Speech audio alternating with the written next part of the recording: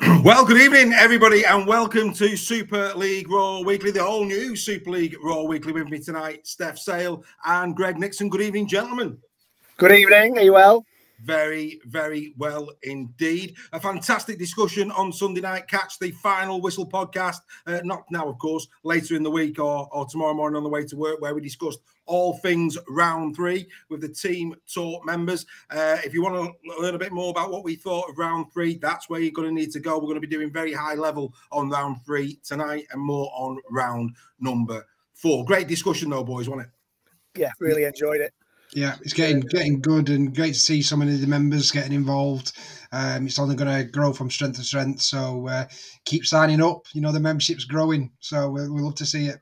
Absolutely, yeah. The membership is indeed growing, and Greg Broach is fastly getting his own fan club, which is marvellous. Right, let's get straight to it, and let's start the debate. Like I say, very, very high level tonight. We're going to start with this one. This was confirmed. The NRL, Andrew Abdu, last week, as part of the Las Vegas extravaganza, confirmed that they would be interested in buying a stake or indeed taking over the Betfred Super League. Greg, could it happen? Oh, I do hope so. I really do hope so. I think we talked last week, didn't we, about the farcical, again, not knocking rugby league, the farcical situation where we have Super League rules, NRL rules, international rules. I think, Steph, you rightly said, there's one way to solve that, and that's for the NRL to take over the running of the Super League. For me, now this might be controversial, but it can't happen soon enough for me, if I'm being really honest with you. Yeah, good, Steph. Yes, absolutely. I mean, going to the Vegas game, looking at the marketing of that and the way it was produced, the whole show and everything, it's just a different level. How they do it, it's crying out for it. Our sport over here, not just the rules, but just to, for the interest in the game and IMG. Oh, it just ticks every box for me, and they've got the money to do it, which is the other thing. And if we want to compete with Australia, going on salary caps and stuff like that, they're the ones who are going to inject the money into the game, along with the marketing. So, like Reggie says, it can't come soon enough for me. No, it can't. This is an interesting point. Stuart Minnis, good evening to you. He says that we should play a State of Origin match at Wembley. That would be a sellout, quite frankly. I'd be queuing up there now. Yeah, that was announced. Yeah, it would. Yeah. It would be absolutely amazing. Definitely. Sean Allen Spencer is with us this evening, saying good evening. Looking forward to his trip up to Hull on Thursday. Sean is soon to become a new member, I believe, of Super League Raw. At least he will be when I see him next. But that's another story. Right, let's keep the pace going, gentlemen. Where should we go next? This was heartwarming to see. Harry Sunderland Award update. Don't know if you saw this. It's been announced that there will be a ceremony at the grand final this year to retire the Harry Sunderland, where past players, past winners and their families will be invited to attend the grand final. They're talking about a dinner as well. And this was a nice touch as well. The 52 past winners will be engraved on the new trophy, with the old trophy going to Rugby League HQ. Nice touch, and it's the right way to say goodbye to what has been a prestigious award, Steph. Yeah, I mean, I hadn't heard that story, and that's really a really nice way of things. I know it caused a bit of, put the Rob Burrow. I mean, we all know Rob Burrow should be, have an award for something, and I know it caused a bit of thing, but I think that's a nice way the RFL have seen some sense with it, and it's a great way to retire that trophy. Yeah, Greg, did you see this one, mate? I caught it just as we were coming on air. Yeah. I think that's a lovely touch. I like what they do before the Aussie Grand Final, where they bring out the players who are retiring that season as well. And I think we should do something like that too. Yeah. I think that's a nice touch to say ta-ra to the old fella. Yeah, definitely. Yeah. Nobody paid their respects more to the retiring heroes than Super League Raw did last year. Brought a tear to many a person's eye, that one. Oh, there wasn't a dry eye in the house. Not a dry eye in the house. I'm a bit of meatloaf on a Tuesday night. Go on, lad.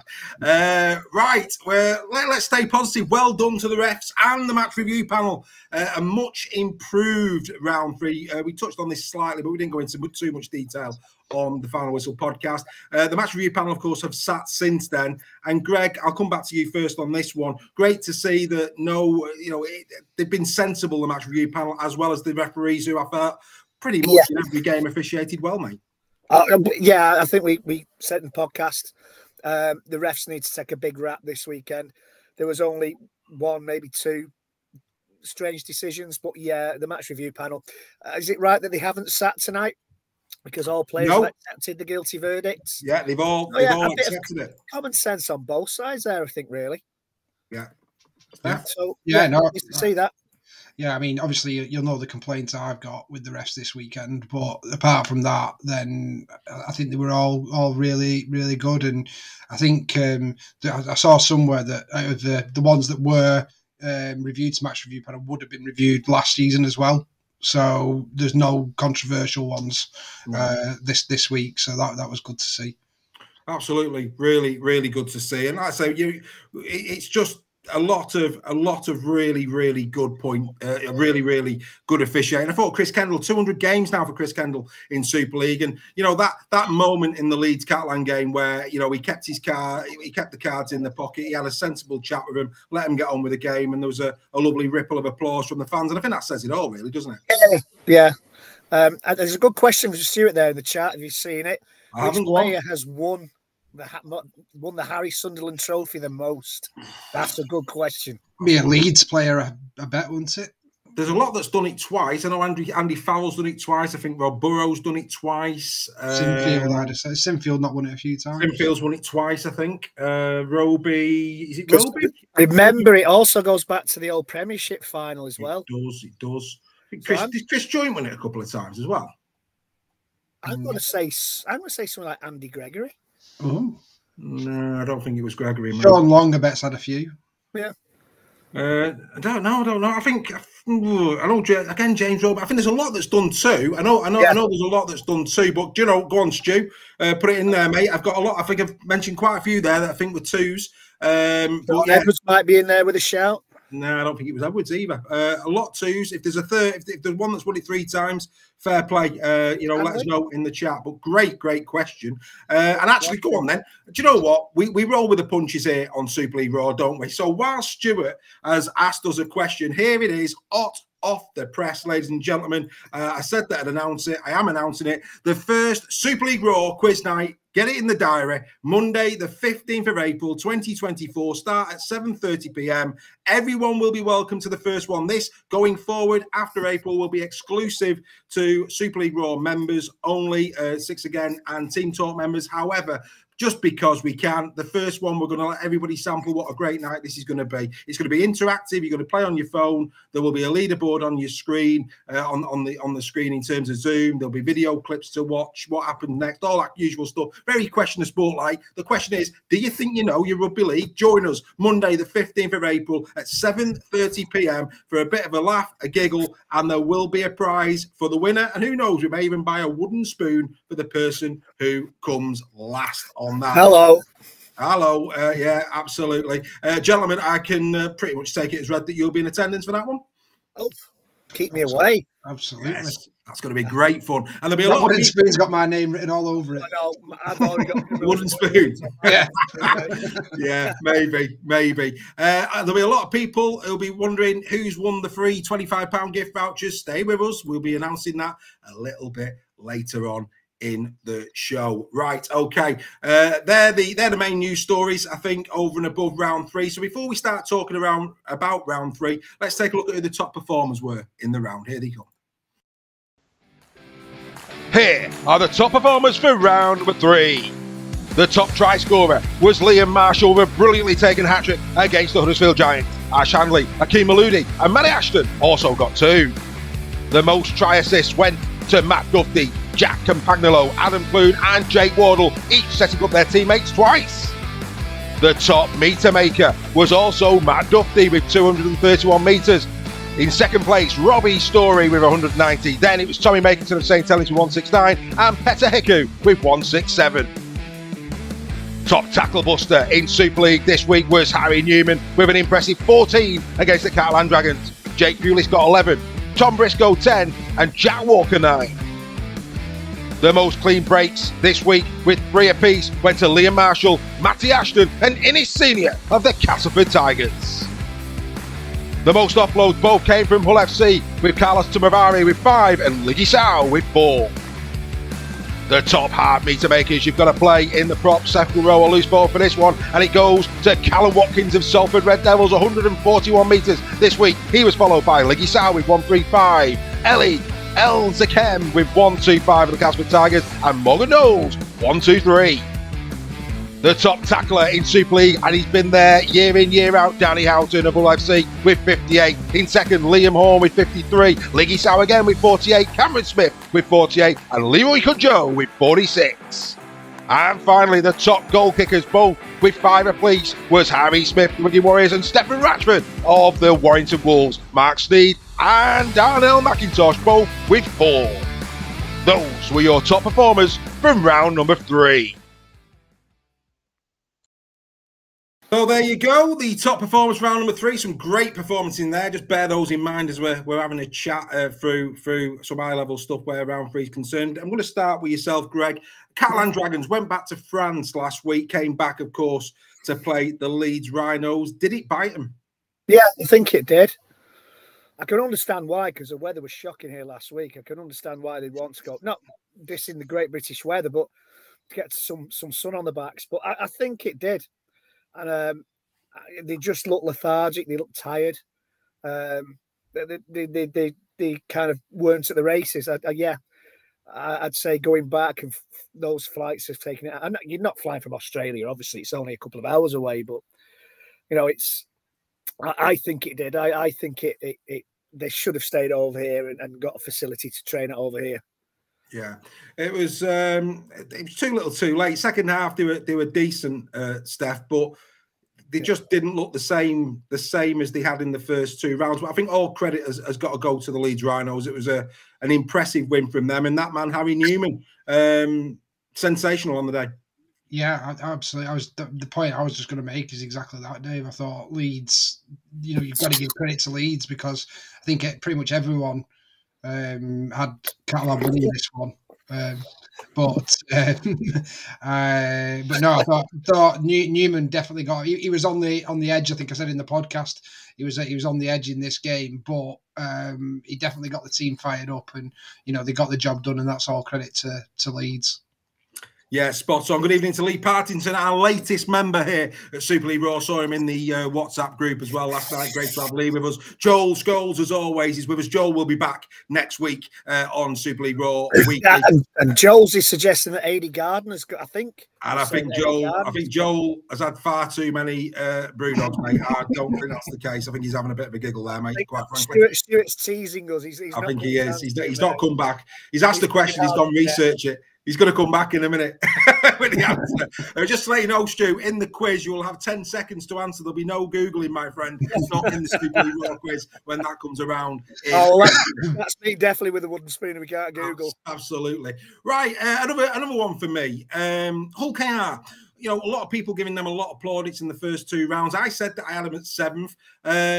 So I don't want to be seen too biased on this. I had real question marks over their pack. Went to Salford this week. Mark Sneed just doing what Mark Sneed does. Did we see that they're not at the top table at this moment in time, Hull KR? That a lot of people were talking maybe 2nd, maybe 3rd. Steph, will come to you first this time. Yeah. Do you think that people need to reassess Hull KR? Well, I had him 3rd, I think. I had ranked that highly because of the squad they've assembled. I think there's quality all over that team. I think, like we've said a few times now, it's round 3, and there's only so long we can keep saying that. But I still think they're gelling as a side, and I think give them a few more weeks, when especially when the track dries up a bit as well. I think that'll definitely go in their favour. Absolutely. Greg Roach trying to wind me and Greg up, saying there's a 2-for-1 offer at the Wolves shop. Not at all. This one's got my initials on it, mate. Absolutely, yes. Absolutely, no. I thought Salford played well. I thought they played really, really well, Salford. Mark Sneed. For me, Mark Sneed is an incredibly underrated player. Yeah. You put him in a Wigan team, you put him in a Saints team, you put him in a Leeds team, and we're talking you know, he'd get a lot more plaudits than he does at the moment. I just think it was one of those days for Hull KR. Yeah, I think they're a decent side. I think I've got them in the top 6. I think probably this is the first game where they might have missed Jordan Abdul a little bit. He started off like house on fire, mate. The first 20 minutes, Abdul was controlling the game, and then all of a sudden, Leeds came into it, didn't they? Yeah, but no, the Hull KR. I think that Abdul. Obviously, yeah. Sorry, yeah, that's the perfect game for. That was a perfect game for Abdul, if you like. Yeah. But remember last year at Craven Park, Abdul kicked them off the park, didn't he? If you remember. Yeah. That might well have been a case of they needed that little bit of injection in there, something a little bit different. Yeah. But no, I think Hull KR will be okay. I think that's where. Sorry, Reggie. I think that's where the tracks dry up. I think that's where it's going to benefit Hull KR, because Tyrone May, he didn't really do much in this game. He was quite, obviously he's used to playing in the south of France. So it's one of those where I think as the season goes on, he'll come more into it as the tracks dry up. So the boys at League Express won't be happy with you dissing Tyrone May, the player that should be topping the charts after 2 rounds. How dare you, Stephanie? How dare you, sir? Stephanie? Yes, he was going to make a comment like that. He becomes Stephanie. It's the second time you've misgendered me from the very first time I came on this show. Oh yeah, that was my fault. Happy days. Hey, memories, Steph. Memories. You've never held it against me. Right, gentlemen. I want to show you this, if I may. I'm just going to take that off so we can see. This is the league table after 3 rounds of Super League. Saints, of course, sitting pretty. It looks very them and us. If you look at the bottom there, Broncos, Tigers, Leopards, all on there. Of course, the Leopards have only played 2. FC off the running with 2. But, as you look at that, Leopards, Tigers, Broncos, it isn't really them and us, is it? I mean, you look at the Broncos, they've been progressively getting better, very unlucky at the weekend. I think the Tigers have been competitive throughout. The Leopards equally have been competitive throughout, as of Hull, as of the Giants. I mean, some people might look at that league table and say, oh, here we go again. But actually, we have seen from those teams in the lower echelons there this season thus far that they are going to give a good fist of it, aren't they? Absolutely. And I think I was 3 minutes away from calling the London result right. What an effort that was by them. So I mean, that's a great sign of things to come, and it is so competitive at the moment. Long may that continue, and hopefully there'll be a lot more tight games as the season goes on. Just so that obviously the podcast can't hear it, but Joel is pulling names out of the hat. He's now gone for Liam Farrell. Keep trying there, Joel. I think he's only 1-1. Reggie, over to you. Yeah, it was good to see some, a couple of London players in your top performers of the week. They suffered a couple of injuries, I think, at the weekend, which might hamper them. Yeah. Which they can do without, because I think they've not got the biggest squad, and I think that will be their greatest challenge. The squad depth this season. They've got a decent first 17. After that, it is a bit paper thin. So, yeah, we'll see. We'll see as the season progresses. Stuart has come back to us saying that there have been no clear, Avi Sunderland, no clear winners, few winners, 3 wins, Sinfield and Maguire. I don't think so, Stu. Go back and check that. I think they've won 2, my friend. So I don't think anyone's won it more than twice. No, they haven't. I think Dawn's right. Dawn Baker, our friend. Let's be fair, our member, of course, Dawn. No one's won Harry Sunderland more than twice. I'm in agreement with Dawn. I don't think Sinfield or Maguire have won it more than twice. But if I'm wrong, Stuart, I'll say I'm wrong. But I just don't think I will be on this occasion. Right, gentlemen, lots to get through this evening. Let's now jump to February. We didn't do this last week. It caught me a bit off guard. Who'd have believed it? We're already in March. We failed to nominate our coach, team and player of the month last week. Normally we do that in advance. We didn't last week, so apologies for that. But hey, we're back. Here we go. So the short list, of course, for coach of the month was Paul Wellens, Steve McNamara and Willie Peters, all 3. Now, before you Wigan Warriors fans start screaming, but Matt Pete won the World Club Championship, this is Super League Raw. We only judge Super League, so we don't include players that have played in World Cup Championships or Challenge Cups in our Team of the Week or anything like that. It's just solely on the competition of Super League. Had it been the case that we did include the World Cup Challenge, of course, Matt Peake would have won it, but we don't include it. So the three nominees, Paul Wellens, Willie Peters, and Steve McNamara. Steph, who would you have gone for in those three? I think it's got to be Wellens, hasn't it? The only unbeaten ones next to Wigan. Greg? Yeah, Wellens. And you'll both be absolutely correct. Paul Wellens gets the February Super League Raw Coach of the Month. Played 2, won 2, a magnificent 68 points. Maleficent? Where's Maleficent? Magnificent 68 points scored and only 4 conceded. And that for me was the key thing. 4 conceded. I think we, it'd be hard pushed to say that Willie Peters didn't have the harder fixture list, the 2 that he had. But in rugby league, to keep 2 teams to 4 points in 160 minutes of rugby league, that's impressive, isn't it? Yeah, I referenced that, I think, on last week's show with the Huddersfield game, that the Saints, we all know Saints for their attacking prowess. The defence in that game was phenomenal.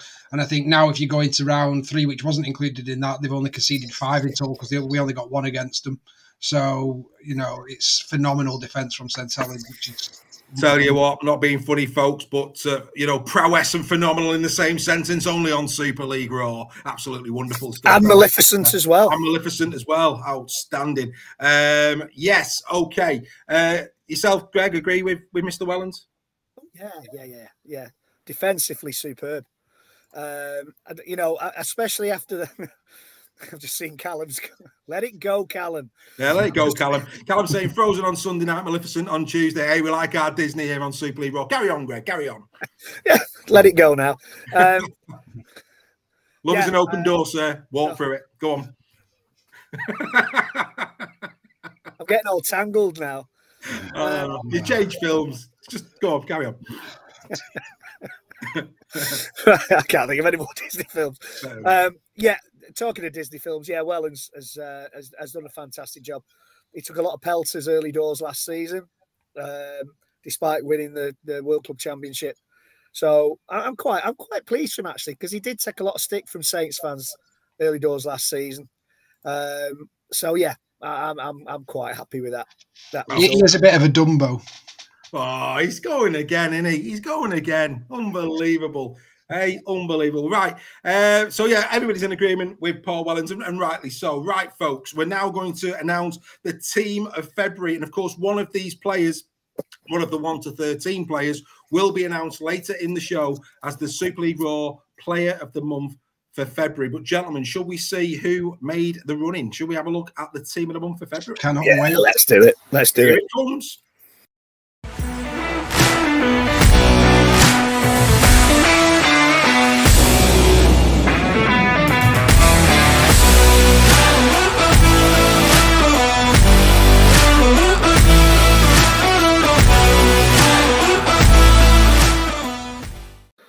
So there it is, the Team of February. For those who are listening on the podcast, I'll go through it for you. Fullback, Jack Wellsby. On the wings, Tommy Makinson and Ash Handley. In the centres, Nene McDonald and Essen Masters of Huddersfield Giants. Standoff, Mikey Lewis. Scrum half, Jordan Abdul. Who'd have thought they were in the same team last year? Prop forwards, Chris Satai and Paul Vaughan. Hooker, Darrell Clark. In the second row, Matt Whitley of St Helens. Tarek Sims of the Catalan Dragons. Loose forward, Elliot Minchella. New for this year, we do have 4 interchanges. Number 14 will be Curtis Sivanen, 15 Jai Whitbread, 16 Jez Litton, and 17 Sam Stone. That is the Team of the Month for February, gentlemen. Happy with that one? Yeah, it's okay. Yeah, it's okay. I think they're all all been outstanding performers there. I can't think of anyone else off the top of my head who would put in. No, absolutely outstanding performances over the first. And remember, folks, we look at all the stats as well as, what the eye has seen. Every game has been watched, all 80 minutes. We don't leave anything to chance. Very comfortable with these. Of course, it's there to be shot at, but that is the Team of the Month for February. And one of those 1 to 13 at the end of the show, we will announce as the Player of the Month for February. Who would you give it to? Get in the chat. We'll give you a couple of shout outs as the show goes on. Who was your Player of the Month in the first 2 rounds? Let us know. Right, outstanding stuff. We now go to The Super League Raw Fantasy Mini League. Oh, yes, here it is yet again. Big week once more for Darren Chadwick. Darren's not a member. Oh, no, and he's got until close of business tomorrow to register as a member. Come on, Darren. He's got one hand on a season ticket for next year as Darren, and he's not a member yet. Oh, dear, which means that Ryan Birch, who is in second place, he's giggling. He's having a right good giggle to himself. Is he going to be allowed to get that season ticket, or is somebody going to knock him down this year? Darren, at the moment, you're in line for a non-member replica shirt for next year, so you're still going to come away with something. Ryan, at the moment, has his hand on a season ticket, and as announced last week, with each new sponsor, that's right, we've got a new sponsor. The Final Whistle podcast will be sponsored from next week, so we've now added a second prize for the membership. The member finishing second in the Fantasy Mini League will also get a replica shirt. Join today, the pin number 7434, password 819007. So the pin 7434, password 819007. We'll keep adding prizes to that as the season goes on and we get more sponsors. Go get yourself over to the Super League, official Super League Fantasy League, get your team, get that pin number, join our league. You've got until midnight on Thursday. That means end of Wednesday night, Thursday morning, midnight. That is when the cutoff will take place. A download will be taken, and only members who have joined on that day will be eligible for the season ticket. So you really do need to be getting yourself into that big, our biggest one thus far. Win that season ticket. Get involved with the Fantasy League. It's all right, gentlemen, isn't it? It's all right. It is. That's another wooden spoon coming my way, I think. Well, possibly. Just quickly going back into the Lee Leopards, it has been announced that Tom Briscoe and John Asiata have torn their calves. We're looking at, I think it's said something like 4 to 6 weeks, Steph, on top of the Edwin Ipape piece. You know, massive blow for Lee. Just want to get your take on it, Greg and Steph. Lee had it pretty straightforward last year in terms of injuries. At the back end of the season, they started to bite. These are serious players that are missing now. Is this next 6 to 8 weeks going to define their chances of getting in the playoffs, do we think? Is that to me or to Steph? Yeah, I'll go with you first. I'll bring Steph in last. I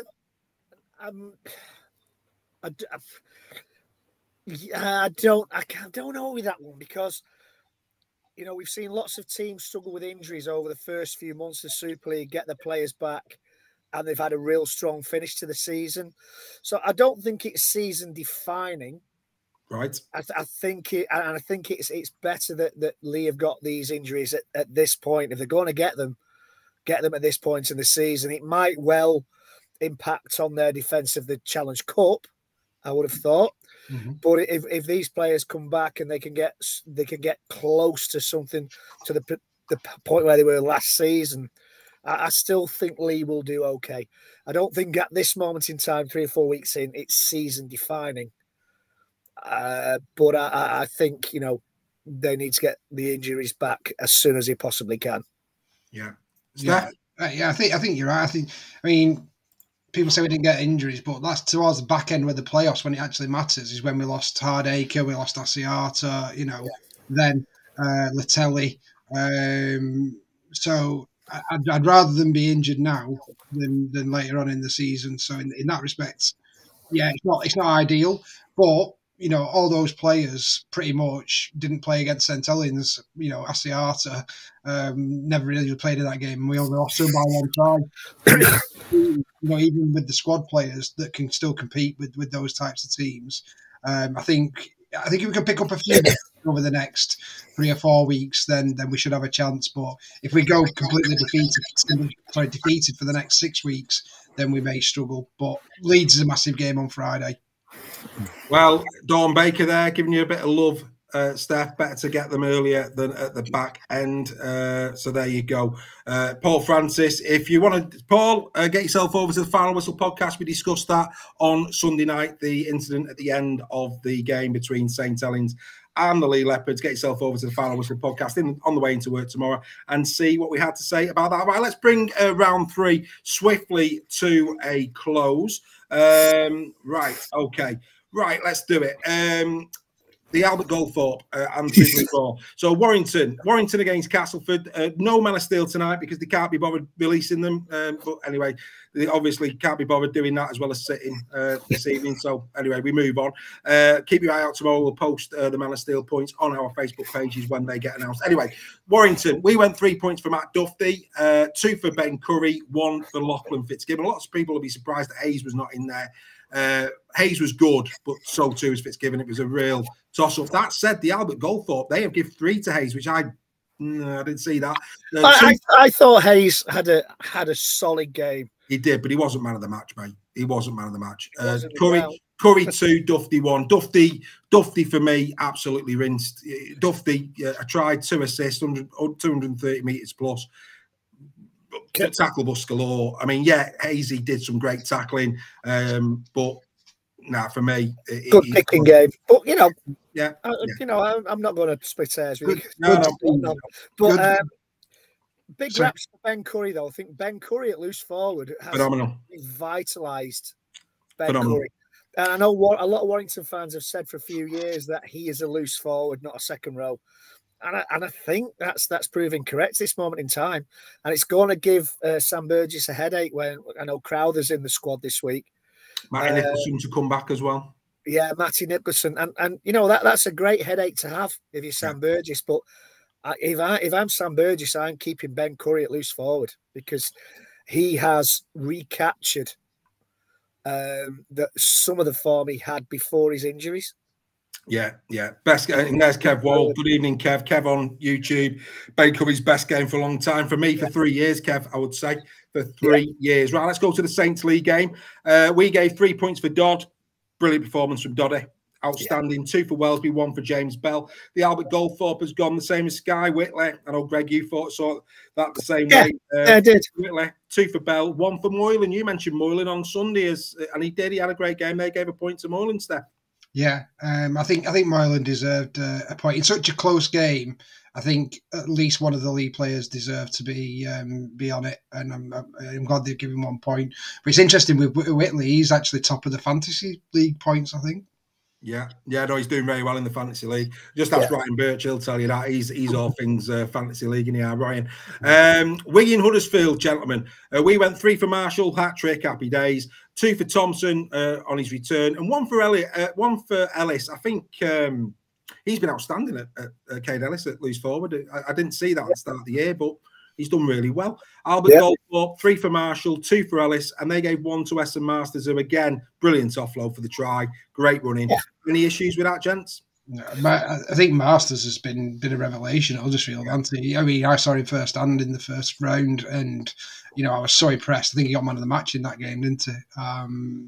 So yeah, great to see him getting another point there.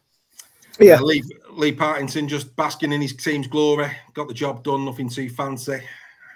Must be hard. I bet those diamond shoes are really hurting you tonight, Lee. Right, Reggie, go on, mate. What's your thoughts? No, I agree. Quite agree. I've just been dazzled by that comment, Dave. There's nothing more I can say. Absolutely. Sparkling, wasn't it? Ryan Birch, big scorer, Whitley and Darrell Clark. There you go. All things fantasy league. There's our Ryan. Right, Leeds. Well, let's have a bit of fun now. This is where the Goldthorpe really kick in. So we went 3 for Harry Newman. Yeah. 2 for Ash Manley. Another consistent performance from Ash. And 1 for Chris Satay, because I thought second half, everything that was good about Catalan getting back on the front foot came from Chris. That was monstrous. He was incredible, mate. Absolutely incredible. Right. Albert Goldthorpe. 3 for Brodie Croft. 2 for Ash Handley, the same as us. Now, I know what you're thinking. Number 1 has to be... Oh, no. Mikel Gudemon. Mikel Gudemon gets a point, Greg, at the Albert Goldthorpe. Well, they won't like Newman because of the way he was... you know, getting riled up and stuff like that. They hated that. They hated it. It's straight, mate. He was the best player on the park. He was. James Bentley, to be honest. And this, for me, is where the Man of Steel and the Goldthorpe, it just throws it into question. For Newman not to even got a point, anybody who watched that game could see that Harry Newman was outstanding on the day. 14 tackle busts. 14 in a game. I think that's where it comes back to. This is a bit of his reputation, especially from last year. And I think because the rugby league writers and they're purists and they don't like anybody who goes against convention. I don't think so. That he's like a Marmite character, I think, for them. Yeah. Well, Ryan Birch, one of our members, there he is. Satay was immense for Catalan, but Newman and Handley were great too. Greg, you were coming in. I was kind of surprised. No, it was. So there's a time like I'm in Australia. I was going to say surprising to give it to John Bentley. I was being facetious. James as well. John Bentley's the rugby union. James Bentley, mate. James Bentley didn't. No, he said John. Anyway, it doesn't matter. Salford KR. No, it doesn't matter, mate. Salford KR. 3 for Marks. We went 3 for Sneed, 2 for Watkins, 1 for Lafine. Now, there has actually been a comment in the chat around Callum Watkins should have been the February team. He wasn't as good as Sims in those 2 games. He was outstanding, though. He really came to the fore this week's Watkins. Don't get me wrong. Yeah. He's been steady away in all 3 rounds, but in the first 2, Sims does pick it. With his try scored and his hits and all the rest of it, Sims does outweigh Watkins in those first 2. But Watkins was a revelation on Saturday. We went 2 for Watkins, 1 for Tim Lafai, his best game of the season thus far. The goal for went 3 for Sneed, 2 for Lafai, and 1 for Borough, the hooker, which I'm not so sure about that one, but hey-oh, we won't split hairs. And then finally, just to get the pace going, Hull FC London, what a game. What a game. The Sunday games have been absolutely superb the last 2 weeks. Absolutely brilliant. Who needs Super Sunday? There's only one Super Sunday. It's rugby league. End of conversation. In fact, I'm going to drop the mic on that one. Boom, there you go. Hull FC against London. We went 3 for Morgan Smith, 2 for James Meadows, who I thought equally was superb in the halves for London, outstanding, and 1 for Liggy Sow. Played prop in this game, and believe me, his numbers stack up to anything that went on in any other ground. The Albert Goldthorpe, here we go. 3 for Matty Russell. He had a good game. He had a good game. Well, Matty Russell. He had a good game, but it wasn't man of the match. Good game. Simbinin got to cost you any points in the Goldthorpe, hasn't it? I'm sorry, but yeah. 2 for Meadows and 1 for South. So they went exactly the same. But again, nothing for Smith. How can Morgan Smith not score? It wasn't just his try. It was his all-round game. He set up one of the tries. His game was good. Dawn there. We won't repeat that, but yes, I agree, Dawn. Liggy Sow and Jack Walker, Callum's saying. Yeah, Jack Walker. I mean, what a brilliant 3 rounds. Callum was with us on the Final Whistle podcast. Listen to what he had to say, but we were all very complimentary on Jack Walker thus far this season, weren't we?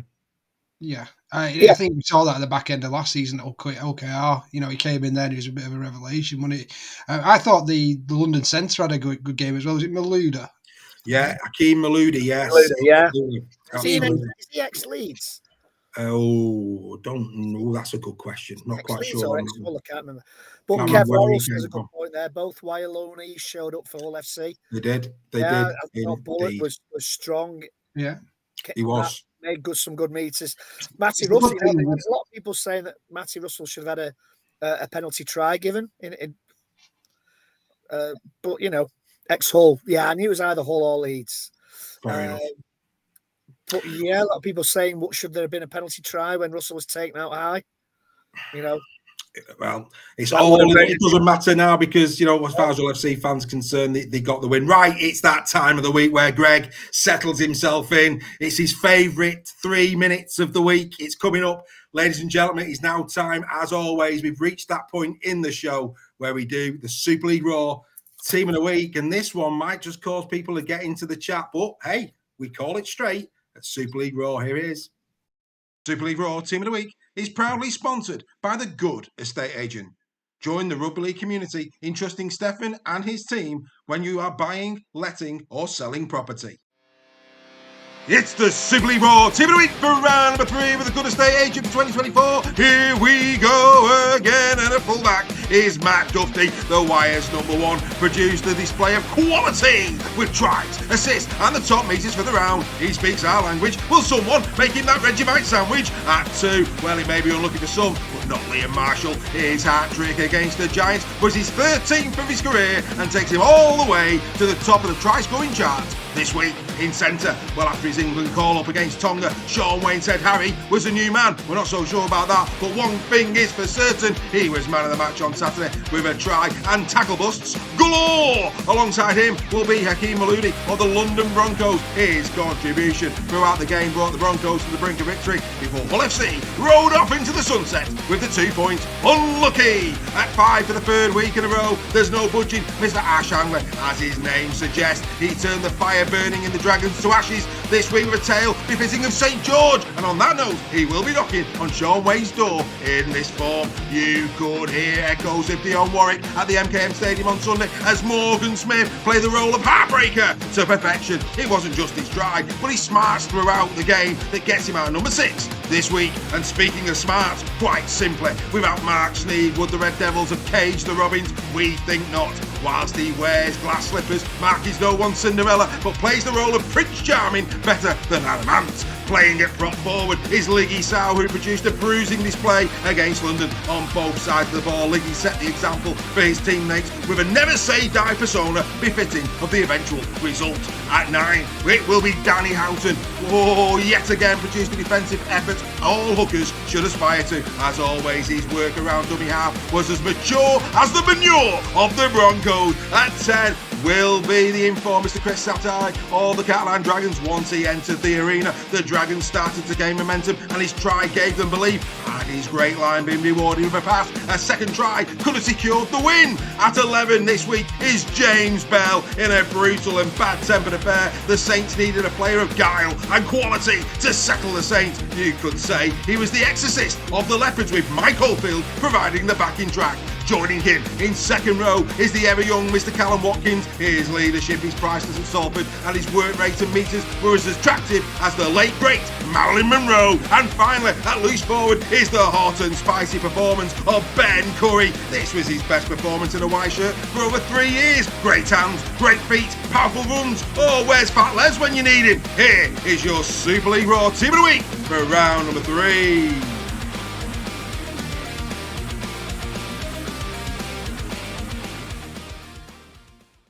So there it is, the team of the week for round number 3. Gentlemen, Greg, come to you. What are your thoughts? Well, Fat Les was a Harry Sunderland winner.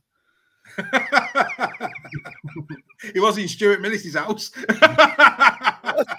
Les Boyd. He won the Harry Sunderland Trophy in 1985. Don't tell him I called him Fat Les, though. He'll be messy. Dear. Well, Greg Roach is coming. He loves the Mark Steed. He loves a bit of team of the week, does Greg Roach. Good evening, Greg. Hope you're well, mate. Carry on, Mr. Nixon. Carry on. I'm glad to see Ben Curry in there. He deserved that. Yeah. Marshall deserves it. Yeah, I think that's a good team of the week. I really do. Steph? Yeah, I mean, it's great to see my favourite Chinese dish, chicken satay, there in the prop. Yeah. So, yeah, and I think seeing the London player in there as well was, you know, that's a great effort for them this week. So it's good to see a player represented from them. Marshall, he's just been unbelievable, hasn't he, as well. So, yeah, really, really a good team of the week, that. Yeah, no, you're right. It is great. I mean, look, Maludi again. I mean, yes, Story got that brilliant, length of the field try, but over the course of the 80 minutes, Maludi of the two centres was different gravy. Really, really good indeed, which is great. And Dawn Baker there saying 9 teams represented. Well, yeah, because we call it straight. We don't have favourites. Yeah. If people deserve to be in the team of the week, we put them in team of the week. We don't do reputation. We do performance. And these 13 players, for me, they perform the best in their respective positions. Like I say, we call it straight. That's the way it should be. Exactly. I think I would say as well, how blessed are we in Super League with 13s at the minute? Oh, incredible. And fullbacks. And fullbacks and centres and second rows. I mean, there's some real quality talent on the field this year, isn't there? There really is. Yeah, I think we had this discussion on Sunday night, didn't we, about loose forwards. Yeah. You got Minchella, Asiata, Cameron Smith. You know, it just goes on, doesn't it? You know, and long may that continue. Long may that continue. The greatest game on earth just continues to get better and better, as does Super League Raw, of course. Quiz nights on the way. Oh, it's just getting better and better all the time, isn't it? Hey, who wouldn't be a member? Anyway, moving on. Let's now get a quick word from our sponsor as we look forward to round number 4.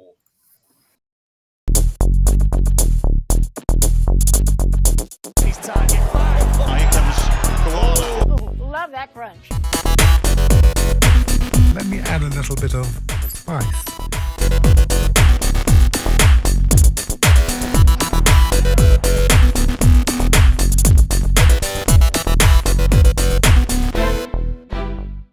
Yes, thanks again to our sponsors, Rugby League 3/4, the online community. If you like your bets, you like to, discuss the odds and ACCAs and all the rest of it, I don't even know what I'm talking about. But if you're into that type of thing, get yourself over to Rugby League 3/4 and enjoy a bit of friendly banter with like-minded people. Right, the round 4 fixtures, here they are, starting on Thursday with the Robins taking on the Wolves. Then it's Saints against the Red Devils. The Tigers entertain the Giants. The Leopards go up against the Rhinos. The Broncos go up against the Warriors, and finally it will be the Dragons who take on Hull FC. A really tasty lineup there of games this weekend. We're looking forward to each and every one of those, gentlemen, aren't we? Oh yes, as ever. Yeah, absolutely. Yeah. Well, we put a poll out. What was what was going to be the game of the week, which was game of the week, and the majority of fans forum polled that the top game, the Robins and the Wolves, was going to be this week's game of the week.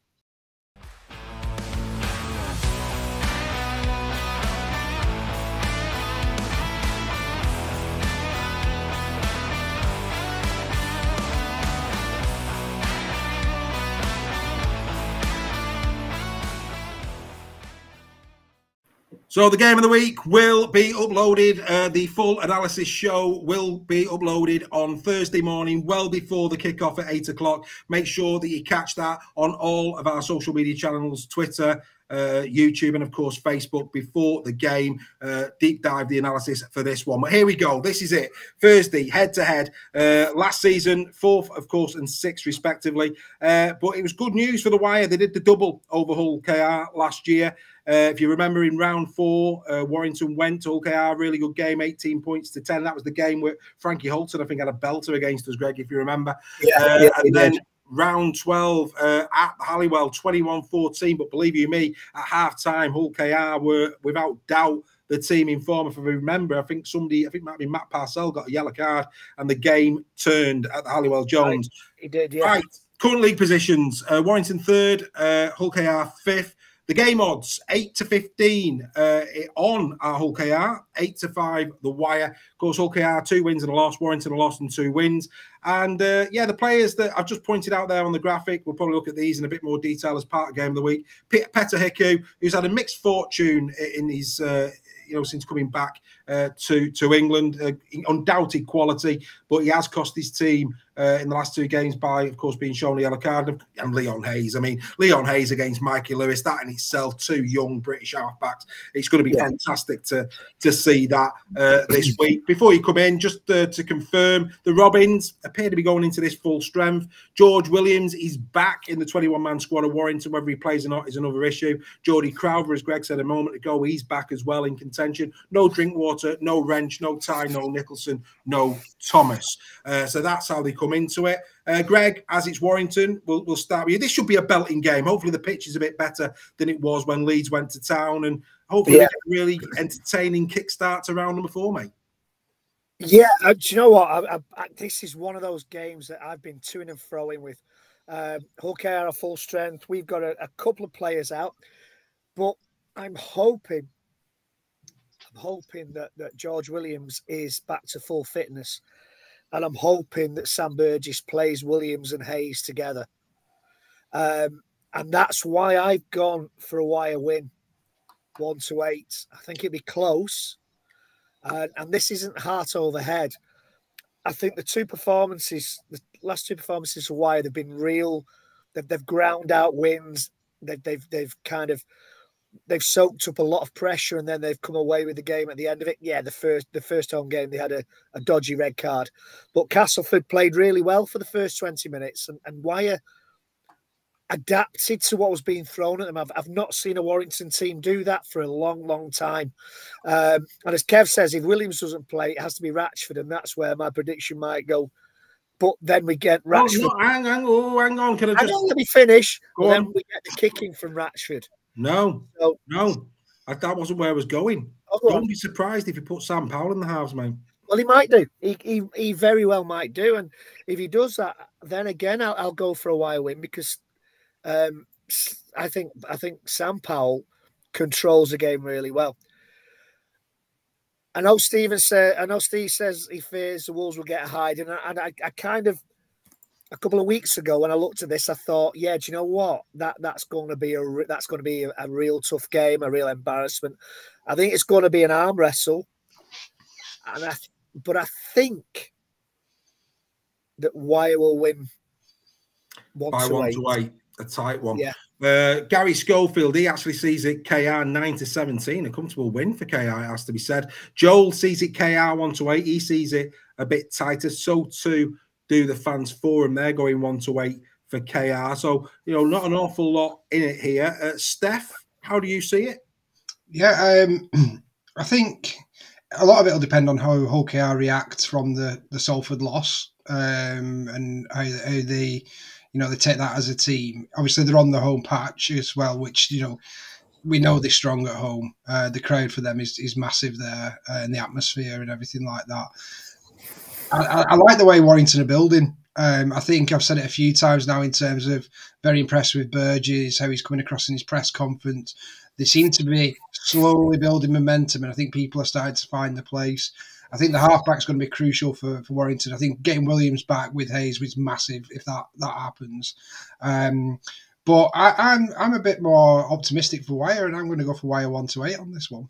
Yeah, you're going a tight one, Wire 1-8. You can see there in the chat, Lee Partington, our new member, he's going Wire 1-8. Connor Pickavance, he's gone Hull KR 18+ on YouTube. Good evening, Connor. Ryan Birch 1-8 for the Wire. Bit of love there for Wire. I'm going Wire. It might bite me, this one, but I think Warrington are just steadily building.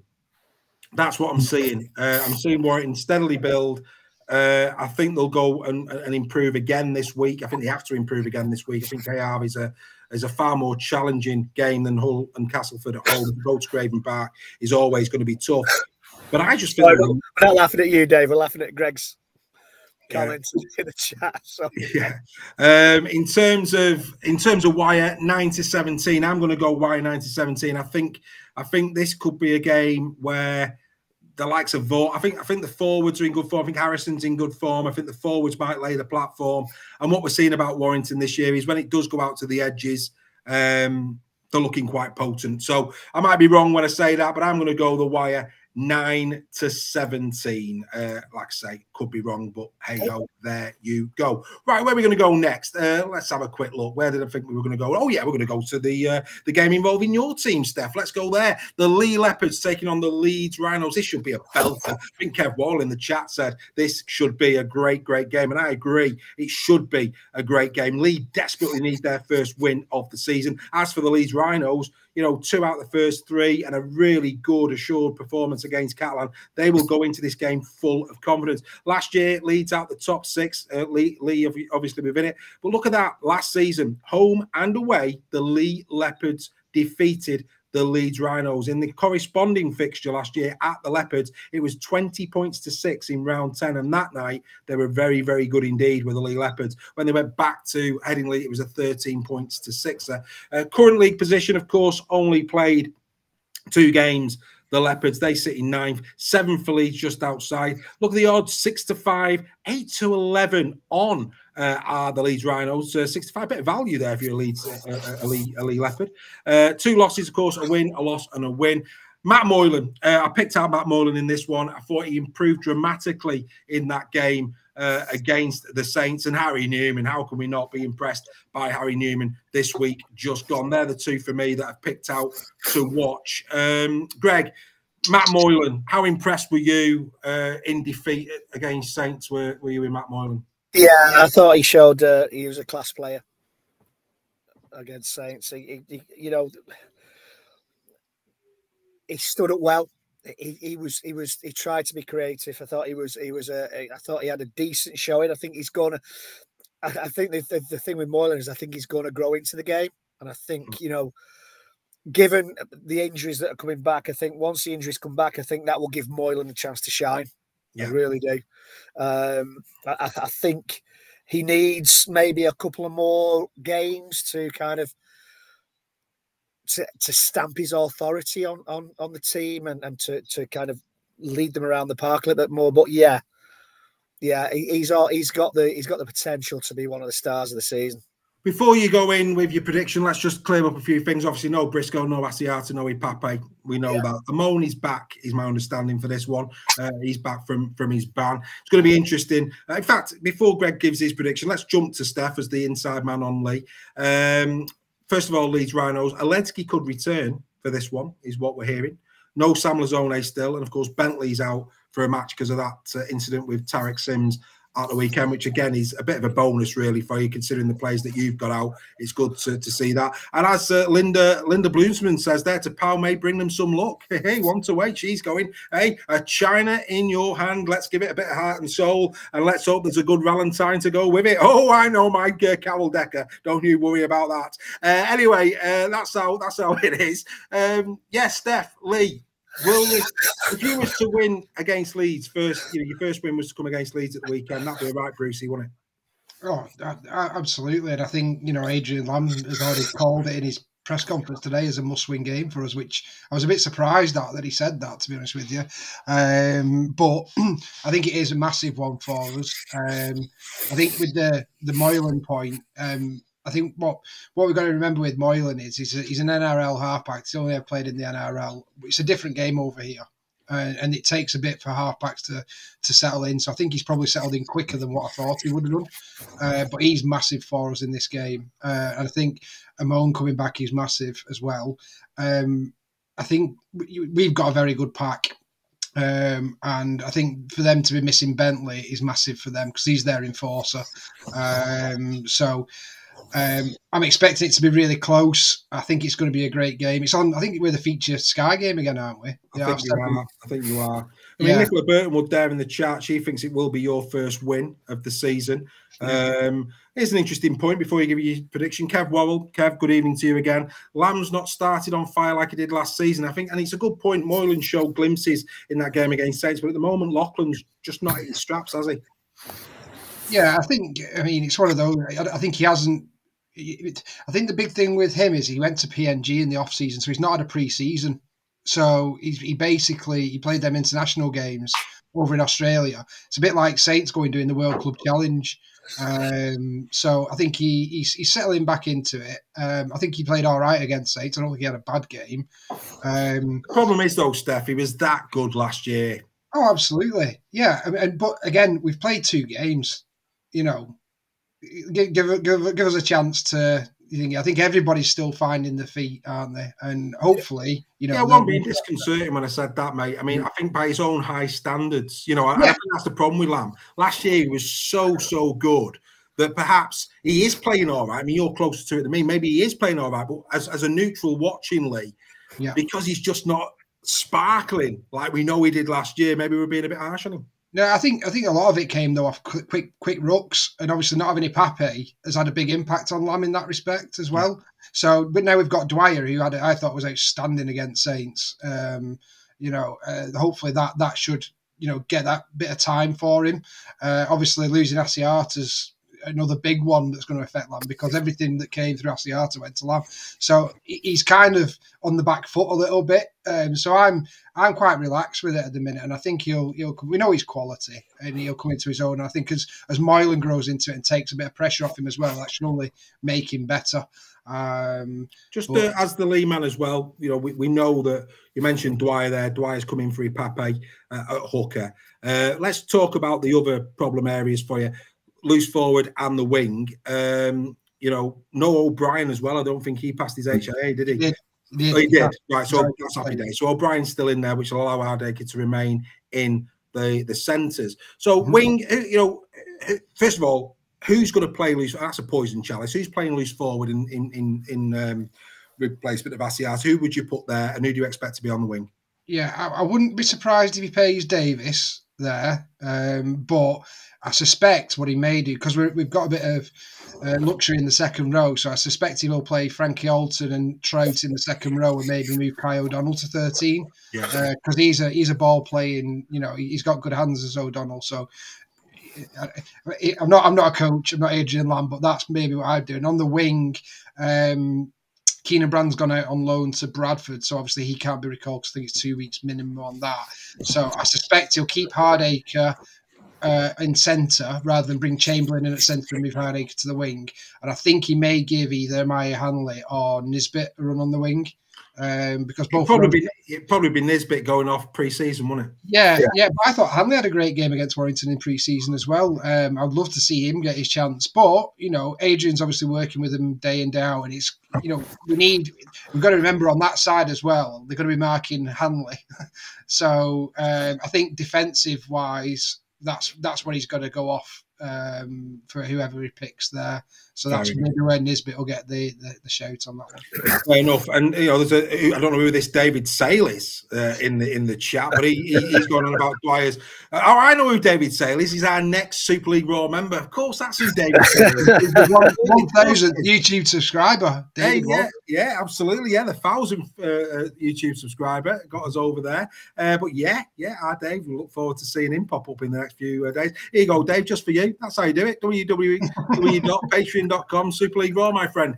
Don't be shy. Come and join the party. All right, Greg, you've had the wisdom of Mr. Sale in terms of what he's had to say. So go on, my friend. Who are you going in this one? Should be a belter. It should be a close game.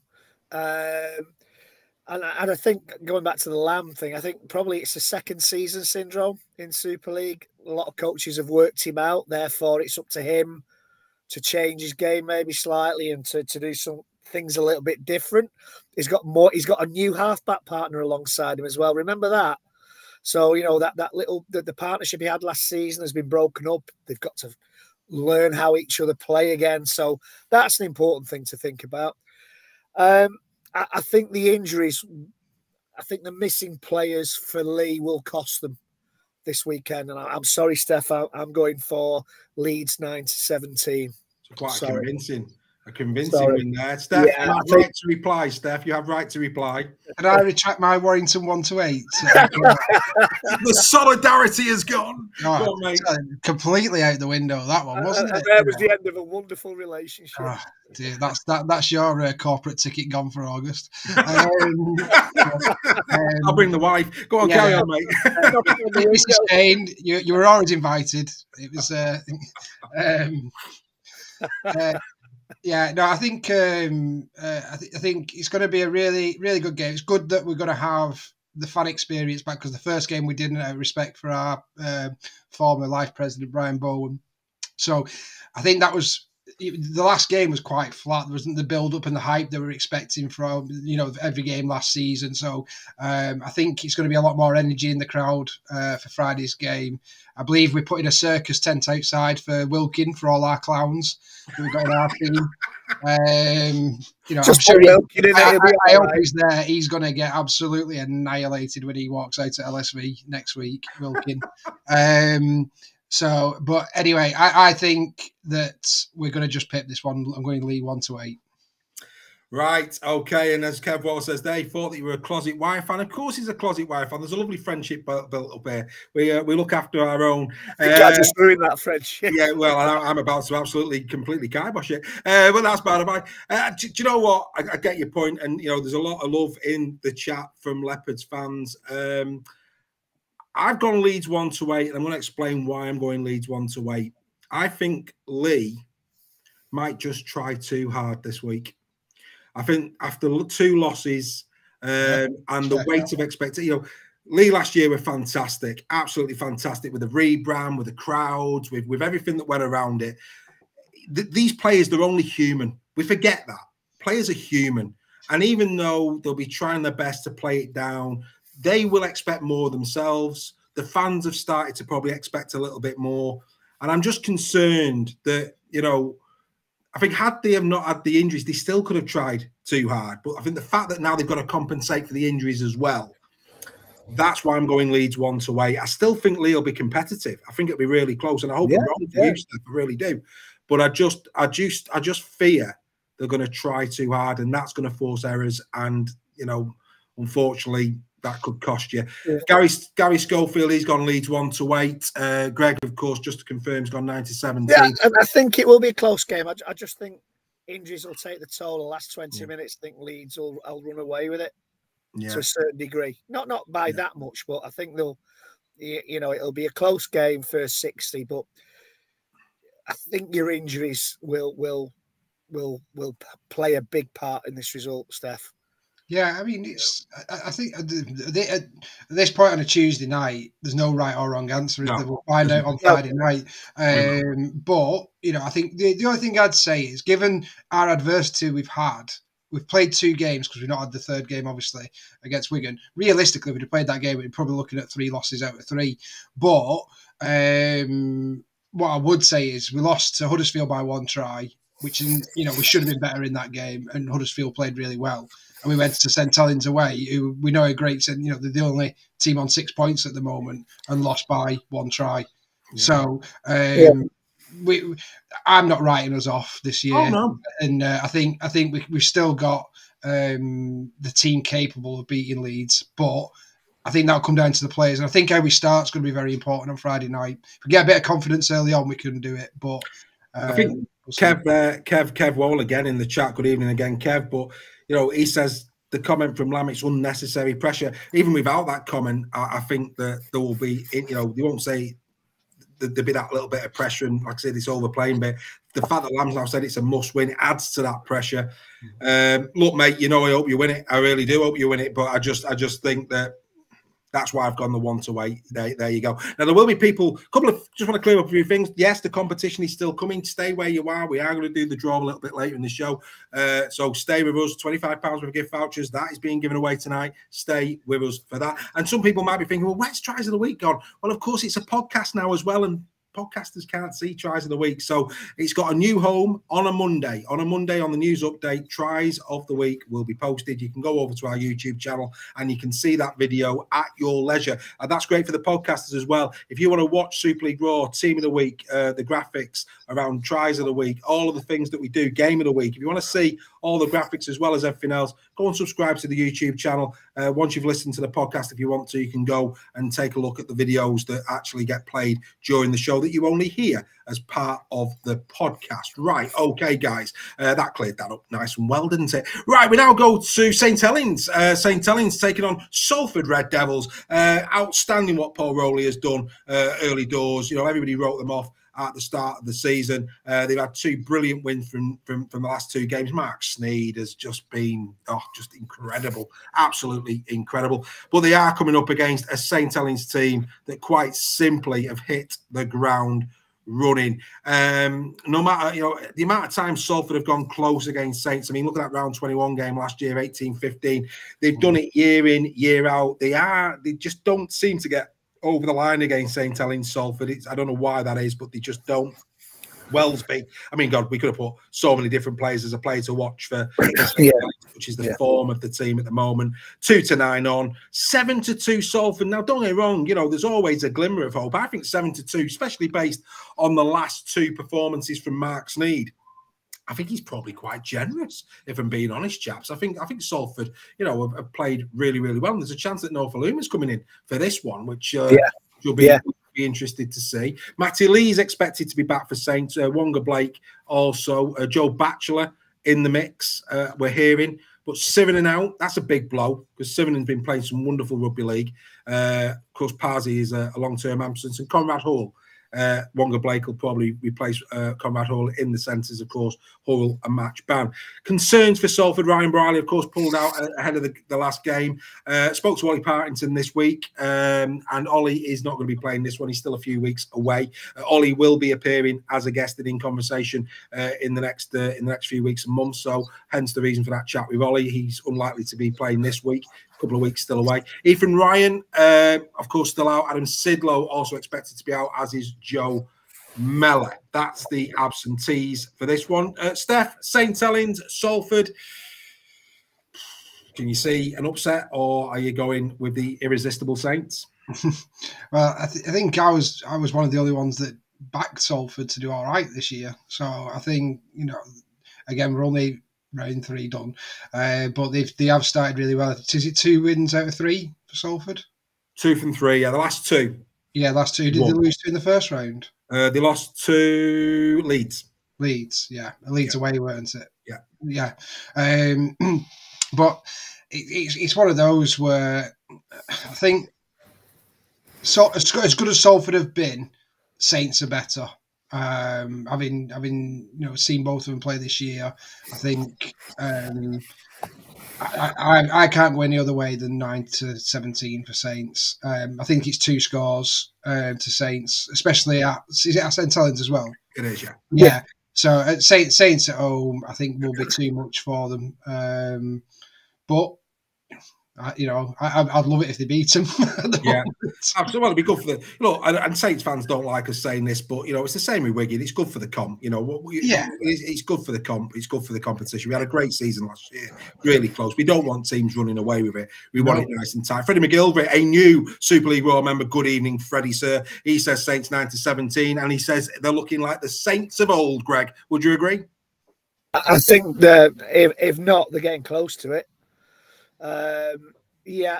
Salford, are always trying to overcome some adversity, and I think people who think Saints are going to run away with this, I don't think Saints will run away with this. I think Salford will put a fight up, as somebody's put in as Greg has put in the comment. Salford centres are decent centres, and I think. They've got quite a decent pack, Salford. I'm going Saints 9-17. I don't think it'll be the walkover that a lot of people think it's going to be. I think Salford, in the last couple of performances, have shown that they're a decent side. They've been written off. So I'm going Saints 9-17. Fair enough. Good point. I think, I said in Game of the Week last week, for Leeds to beat Catalan, they needed to go to the edges.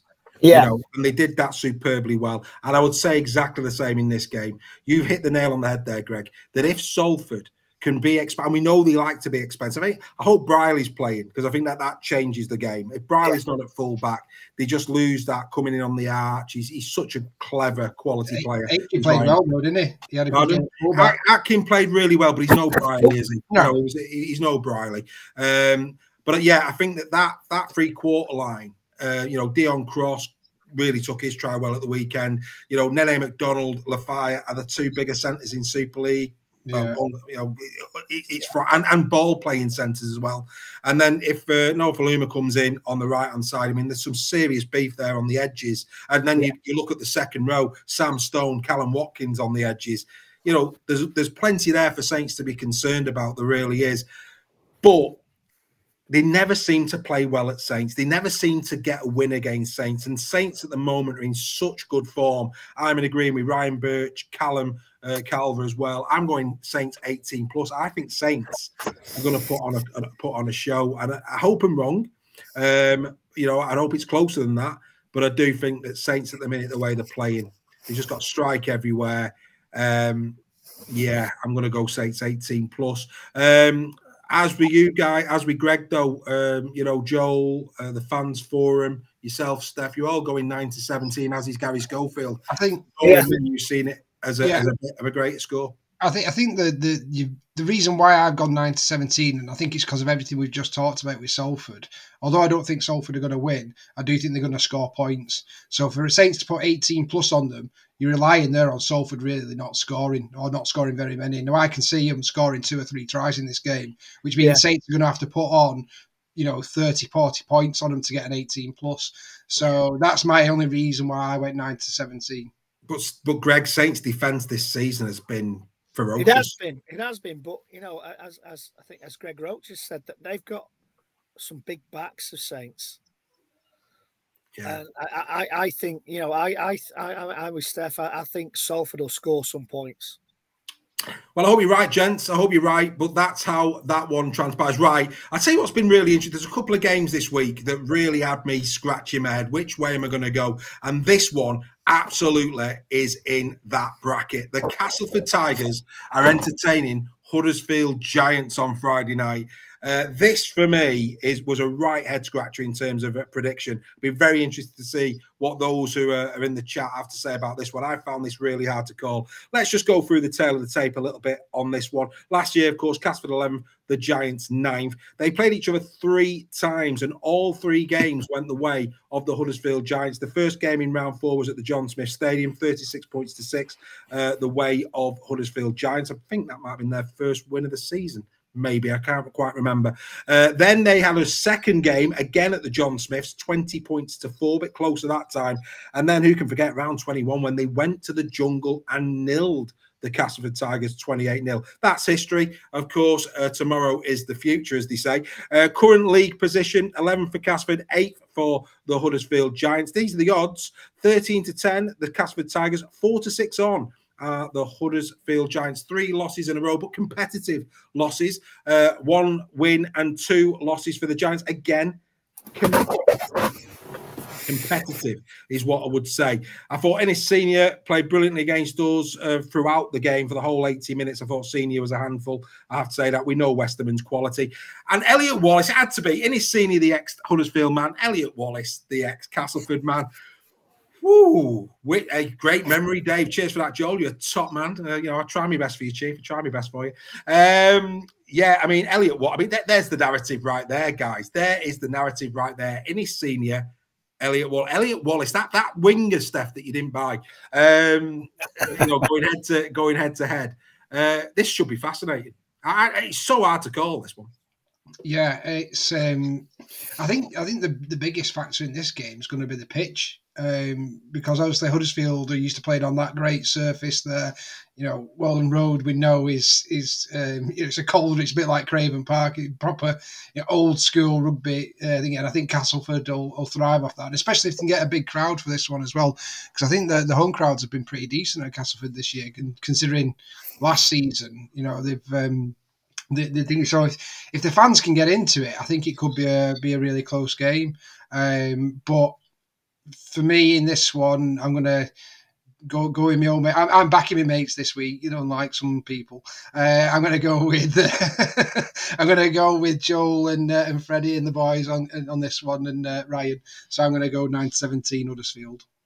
Fair enough. Jason Gary, obviously he's out. Danny Richardson should be back for this one. Paul McShane is still out. Nemo's still out. George Griffin out. Of course, Liam Watts, I think he's still suspended for this one. I think he is. I think Joel will be interested in the chat. I think Luke Yates might be returning for this one. I don't know if he's quite going to make it. Harry Rushton as well should be back. Matty English out after suffering concussion. He's not going to be there. Savelio still expected to be out. Joe Greenwood should be in contention. And Adam Milner, of course, will miss out with a game's ban in this one. I think Ryan and Luke should be back.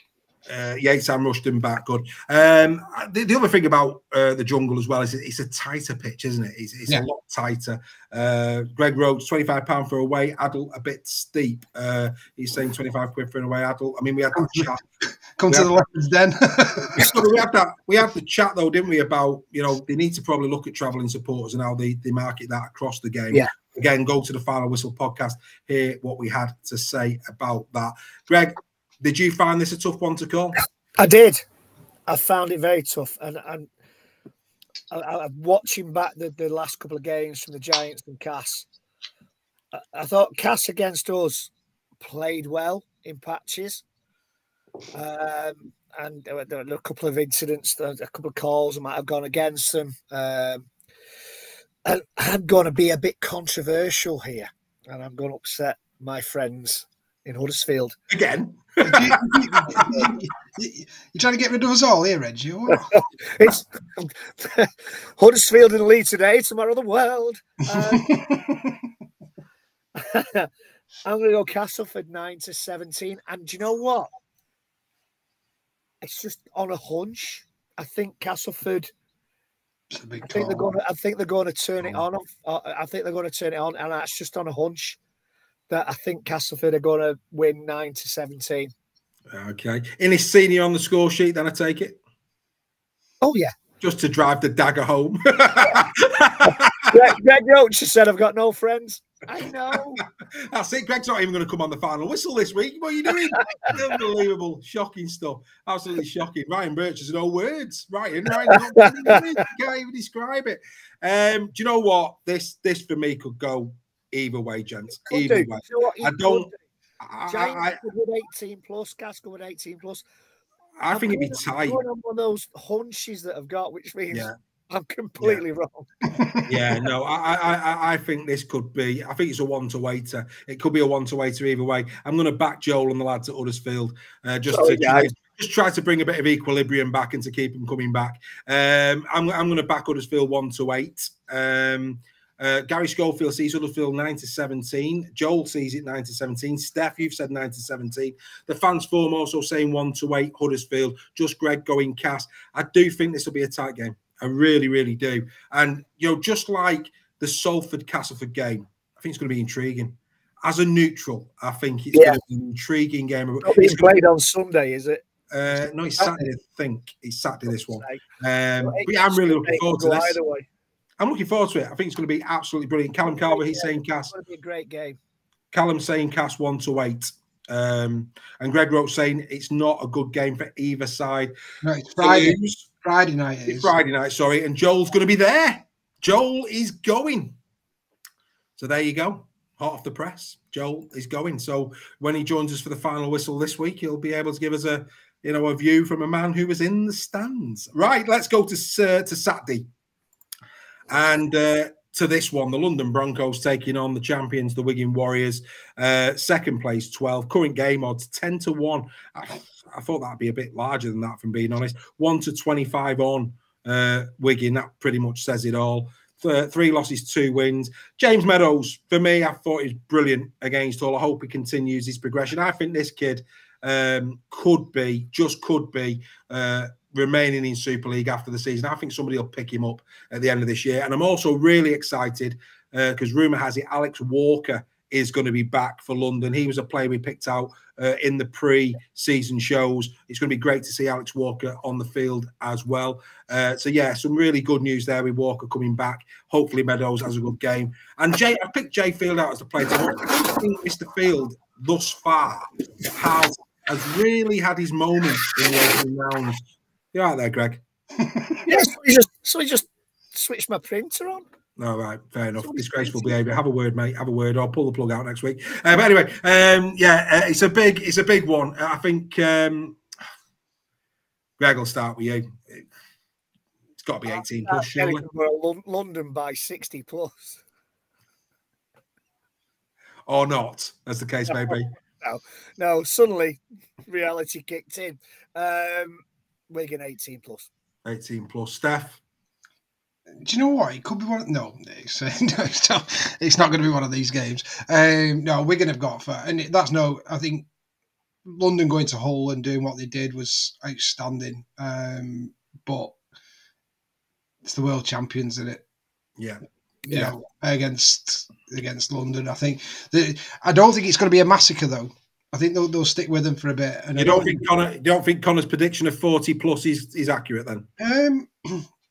Well, he could get to 40, but I wouldn't say that's massacres. I'm talking like 78. He's kind of. I don't see that. It shouldn't be that, and it'd be interesting to see what the team selection is for Wigan. Whether they use it as a round to rest a few players, maybe.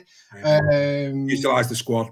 Exactly, yeah, and bring it. The squad players, first team players, but whether they just change things about a bit and whether he uses it to see some of those players actually play a full 80 kind of thing as well. So that's why I think it might be a bit closer than what people are expecting.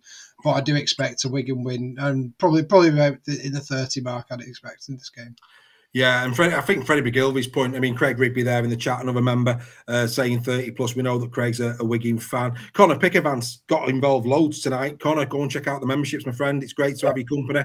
Great that you're getting involved with us. Go and check out those memberships. The link is in the on YouTube. If you check in the comments, there is a link there. Go and have a look at it. We'd love you to be a part of Super League Raw, the community that we're building here. Freddie McGilvey, though, I think that's a really good point. We saw it last season, Catalan, Saints and Wigan.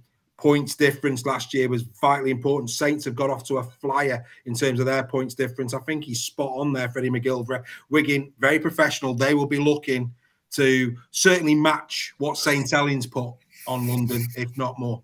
So that's a really good shout from Freddie. Everybody's gone 18 plus, everybody. So yeah, good luck. And I mean that, good luck. I'm really impressed with the way Mike Eccles is conducting himself. I wish London nothing but the best. I know we all do. I think if London can keep Wigan below 30, I think that's a moral victory. A good result, yeah.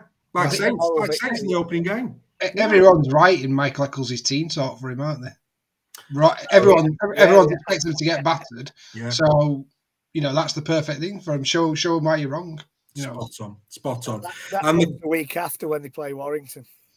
Oh, you keep going on about that, dear mate. Right, Saturday, Catalan Dragons taking on Hull FC, bringing the curtain down. Catalan, of course, last year second, Hull 10.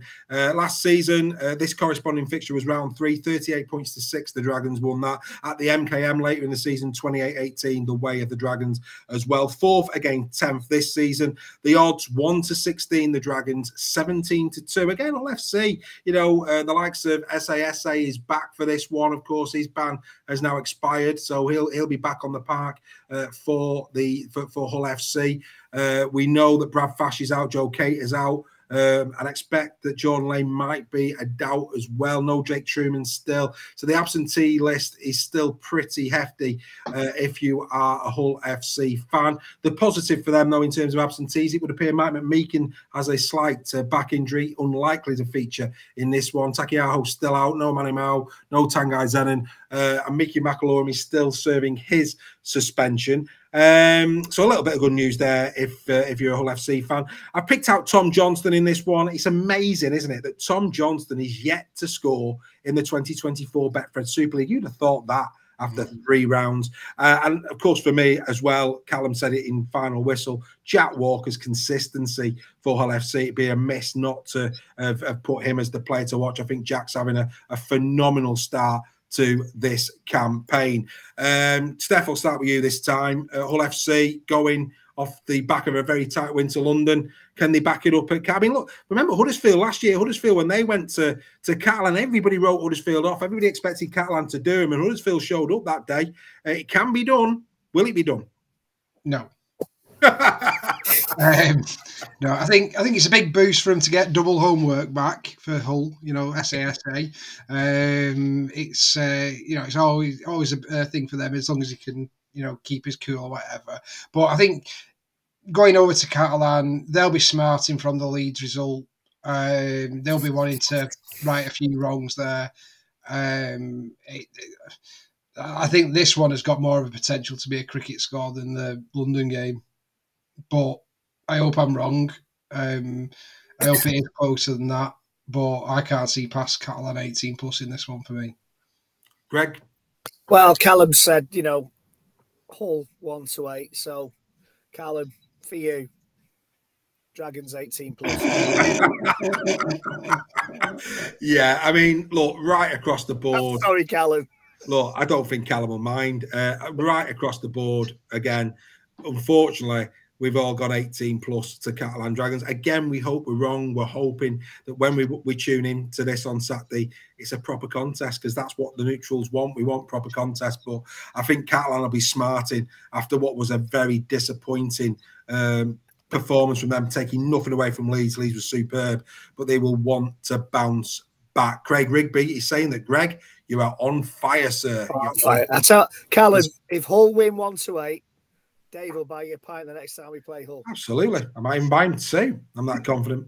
But anyway, that's by the by. Look, there you go. Absolutely. That's the way we see round number 4. Right, let's get into the chat. Earlier on this evening, we showed you the Super League Raw team of the month for the month of February. This was that team. Jack Wellesby at fullback, Tommy Makinson wing, along with Ash Handley, Nenny McDonald, Lesson Masters in the centre, Mikey Lewis at standoff, scrum half Jordan Abdul, Chris Satai and Paul Vaughan as the props, Darrell Clark Hooker, second row, Matt Whitley, Tarek Sims, and loose forward, Elliot Minchella. Get in your chat of those players. Who do you think was the February Player of the Month. And whilst you're getting that in the chat, come on, don't be shy. I'm going to go to Greg first. Greg, of that 1 to 13, it has to be the 1 to 13, of course, because the interchange doesn't count in terms of a Player of the Month. Who, from that 1 to 13, would you give the February Player of the Month to from a Greg Nixon perspective? For me, it has to be between Mikey Lewis, Darrell Clark, and Matt Whitley. Right, okay. And do you know what? I'm going to go with Darrell Clark. So you're giving it to the ex-Wire man, Darrell Clark. Who'd have thought that? Unbelievable. There you go. Over to Steph. Where do you see it? This was the first 2 rounds, wasn't it? First 2 rounds only, yeah. I would personally have gone for Whitley, but I think Abdul had a great first 2 rounds, so I'm going to say Jordan Abdul. Right. Okay. Well, in the chat, Greg Roach has gone Darrell Clark. Freddie McGilvery has gone Essen Masters. There's a surprise. You'd have thought from Freddie. Connor Pickervance, he's gone with Chris Satai, which is interesting. Ryan Birch, Jack Wellesby, and Matt Whitley he's going with. Paul Vaughan from Kev Wobble. Who'd have thought that from Kev? Unbelievable. Right. Should we find out who Super League Raw have given it to? Go on. Yeah. This is going to upset a few people going off the chat. Anyway, here we go. Let's get to it. Here it comes.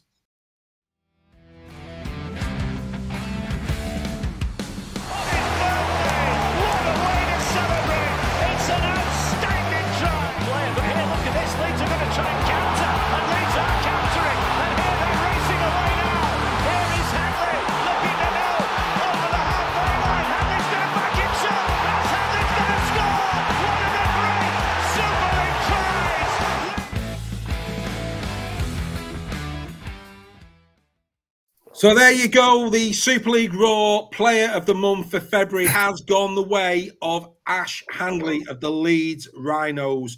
Yes, they only won the 1 game, but sparkling form. 3 tries, 4 tackle busts, 1 break, 27 carries, 364 metres, 13.4 average.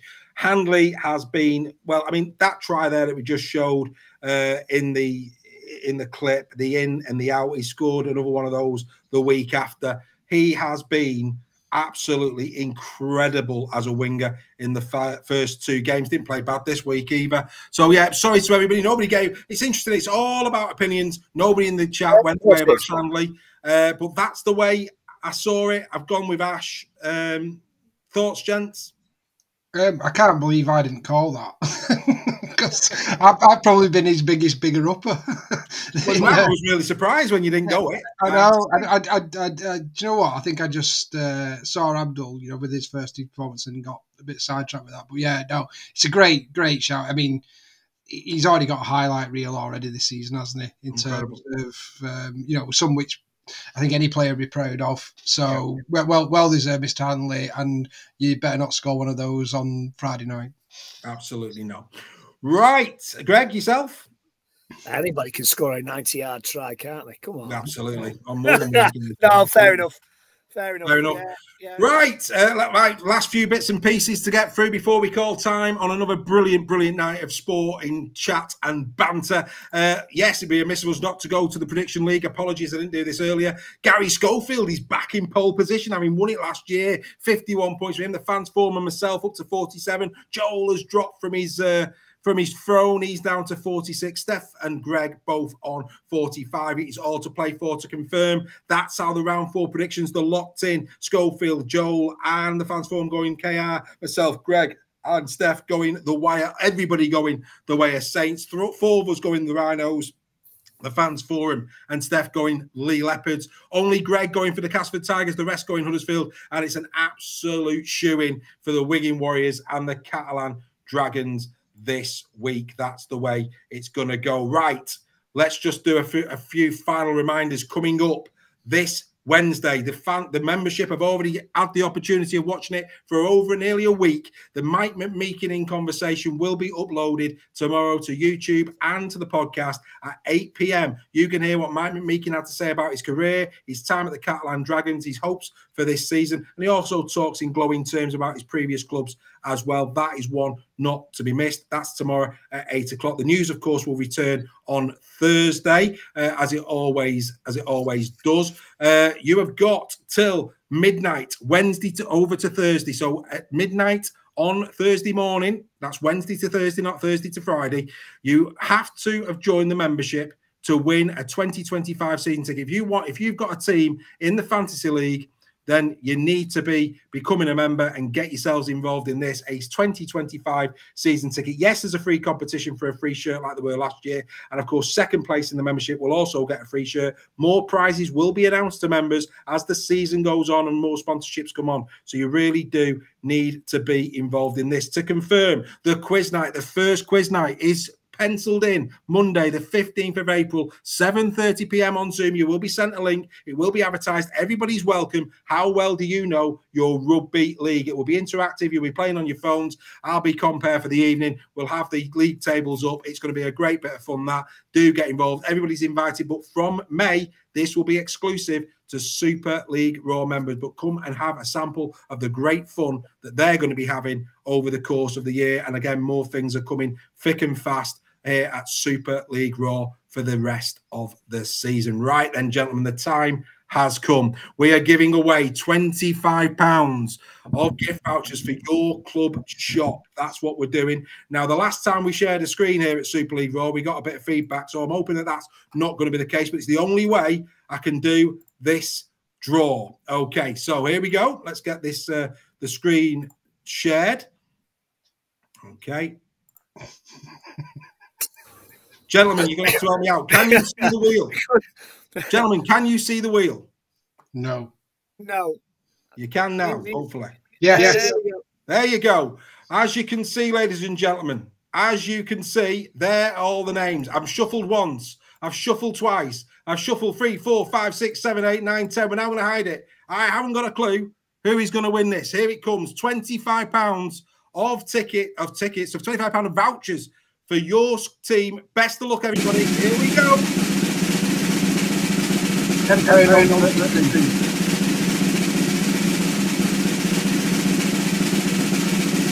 And it's David Liverland. David Liverland is the man who has got the £25 vouchers. Congratulations to David.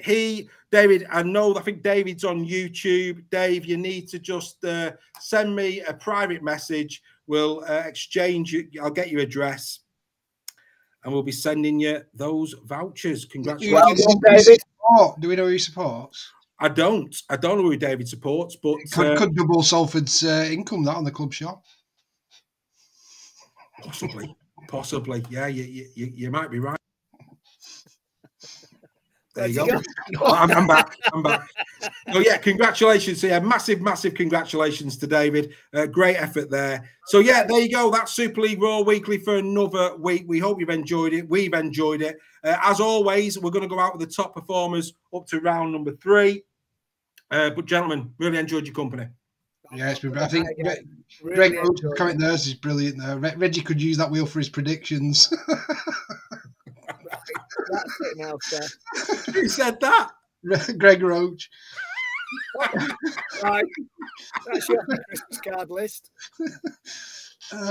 Comment of the night there, Greg. Comment of the night. Brilliant. Absolutely brilliant. More competitions on the way at Super League Raw. But gentlemen, I'm going to wish you good night. The top performers are on the way. We will be back 8 o'clock next Tuesday for more Super League Raw Weekly. Who's saying it? Can't beat a better weekly. You can't beat a weekly. We'll see you next week, guys. All the best. See you later, guys. Bye. After 3 rounds, here are the top performers in the 2024 Betfred Super League. Leading the try-scoring chart are Ash Handley of the Leeds Rhinos and Liam Marshall of the Wigan Warriors, both with 5. The top try assister is Mr. Mark Sneed of Salford Red Devils, impressive both with ball in hand and off the boots. The most beaters continues to be made by Ash Handley of the Leeds Rhinos, now up to 526. The top tackle buster in Super League is Harry Newman of the Leeds Rhinos with 20, 14 against the Catalan Dragons this weekend. For clean breaks, you can't look past Matty Ashton of the Warrington Wolves or Liam Marshall of the Wigan Warriors, both with 5.